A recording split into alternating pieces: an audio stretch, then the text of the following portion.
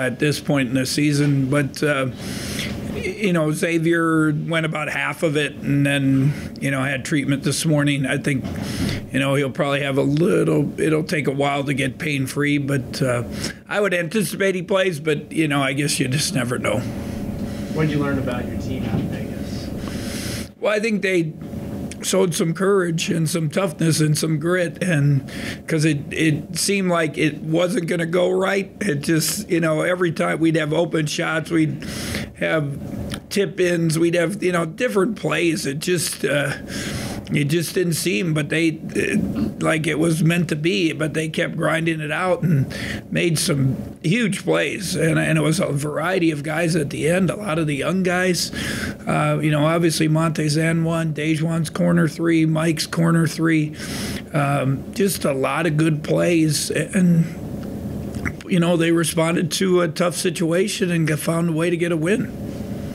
How much will it help this team moving forward, having been in this situation both times we've had to claw back? Well, I think both games were helpful. Even Wednesday night against Monmouth, we'll have to face another different style team with older players and with a good system. So that last week it helped because we had to go against real teams with good players, older players that had a system, and you had to fight for it, and it just wasn't those early games where you're just going through the motions and just winning the game. So I think we learned a lot, and it was good, to have film to watch and learn from it. I think we learned too. Everyone guards a little different.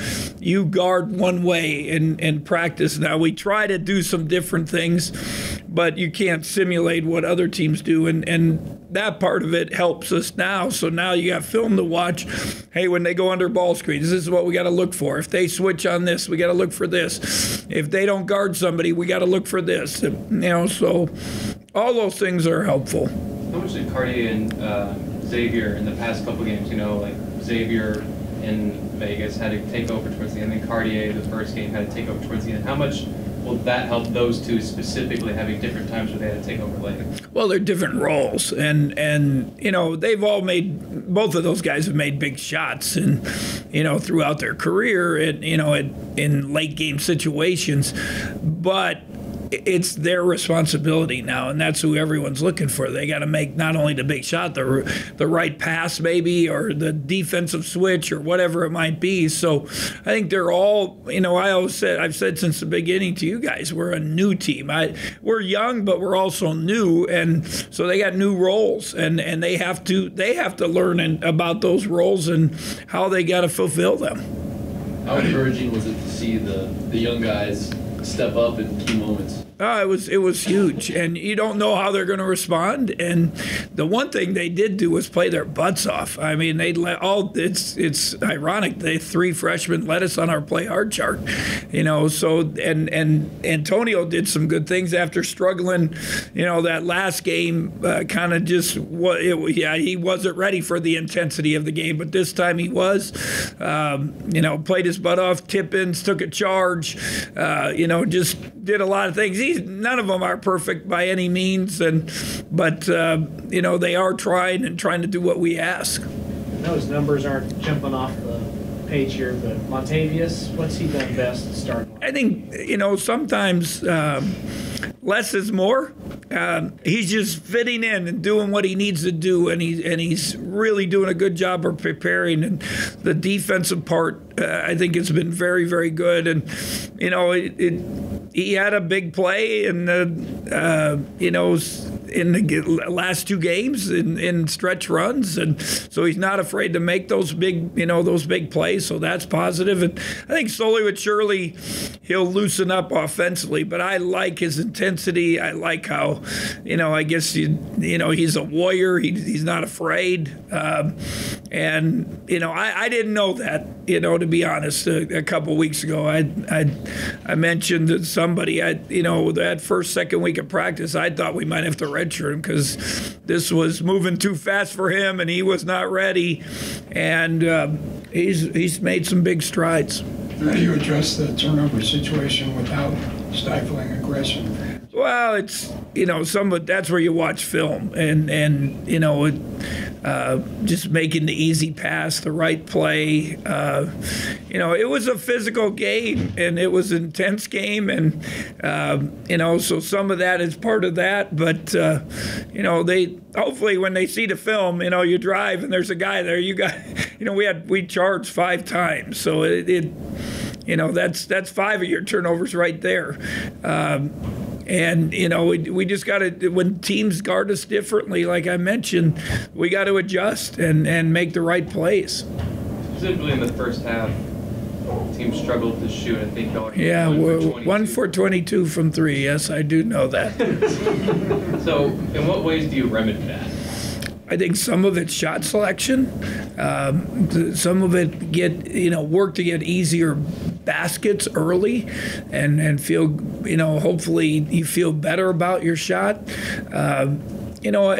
Some of them we've missed some wide open, and I think what's happened, we've missed some easy ones, and then we panicked and then tried to take some tough ones.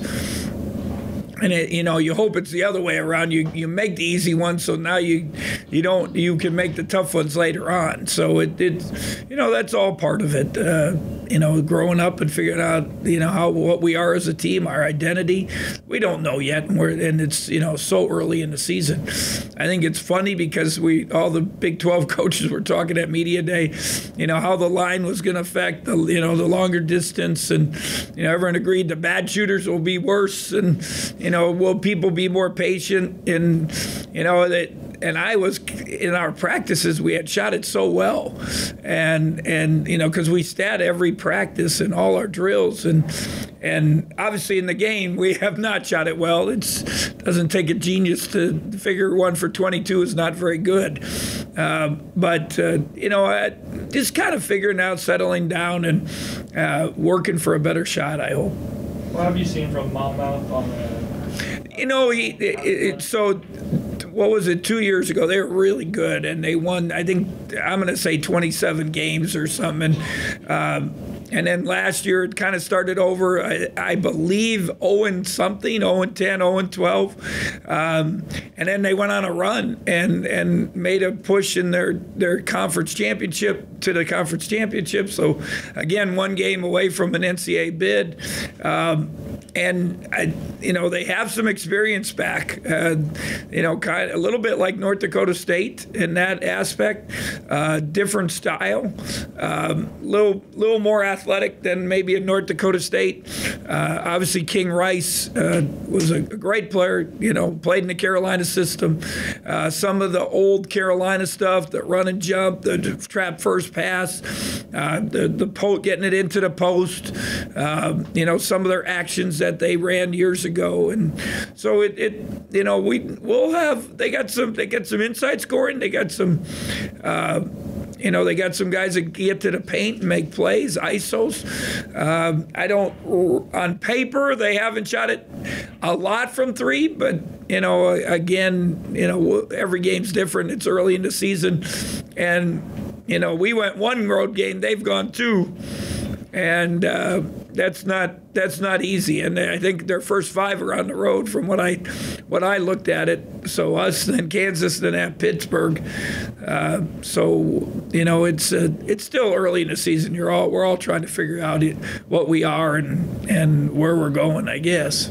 Have you had a team that struggled so severely in the first half and then kind of righted the ship? Well, I don't know. I can't remember that. But the first game I just thought maybe a little jitters, taking tough shots, and then. But we missed, again, it was a mixture of against Vegas. We took some tough ones, and we missed some easy ones. And I told them the only thing we can do is, 1, get in the gym, get more shots up. 2 is to work for better ones, where we feel like it's inside out. But we missed some of those too. So it's, hopefully just feel a little more comfortable with ourselves and play with a little more confidence as we move forward. In terms of the win, though, and the way you had to do it, I'm curious as to how can this be a confidence-building thing when you're doing it on the road, yeah, you're playing like that against a really long and athletic team that I think some people are missing. Yeah, Pretty big win. Yeah, no, it was a good win for us. I mean, we'll see what they do, the next few games. I think he did a great job. They're funny because they scored 90 or something the first game. They were up and down, and they really didn't guard. And then against us, they played their butts off. They played with great emotion, great spirit. They competed. We had to match that. And like I said, it just didn't go right every play. So it was great for our guys. Now, what do we do with it? That's what I told our guys. One, we got to learn. That's learn and improve. My whole emphasis, the number one thing on the board today will be, to prove ourselves, we have to improve. And that's the whole key. I got a letter from Coach Snyder and a text message. And, the whole thing he talked, obviously it's early, but you got to keep, helping them progress and come along. And I think football, even now, football is a great example of where they were and what they became. Because, 5 weeks ago, it was, it didn't look very pretty. And now they're a very good football team and can move the football and score points. And so it's not where you start. It's definitely where you finish. Is Monmouth the team with the crazy bench? They have that was 2 years. That was the NCAA tournament year where they had all those. They had some close games and some crazy games, and they got on all the videos and all that stuff. And then King can be a little animated a little bit at times also, so he had some excitement to it.